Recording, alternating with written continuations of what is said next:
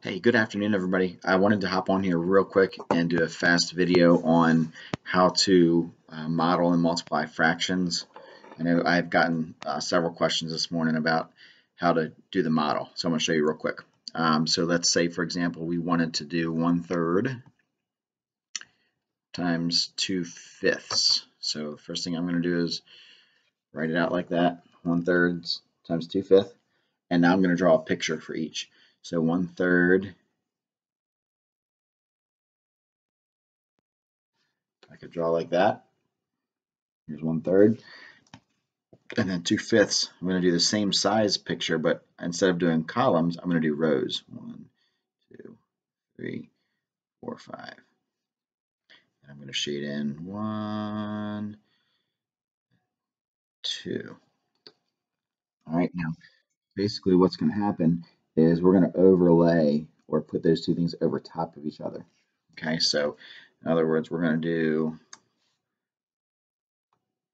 one picture, one combined picture that is going to look like that. So it's going to have both columns and rows.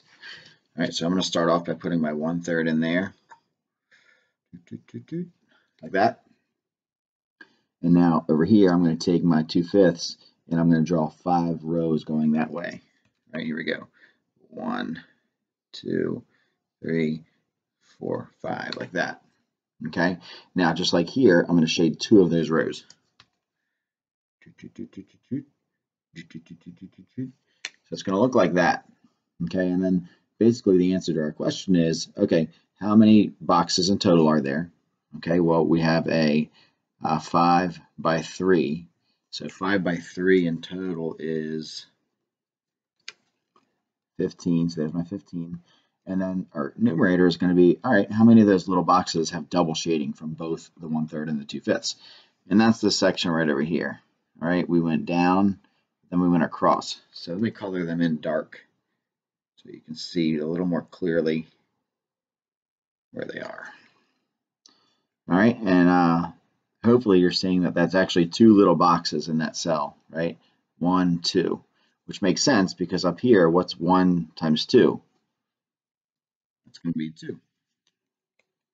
And then on the bottom, to check it, we can look at 3 times 5, which is going to give us 15.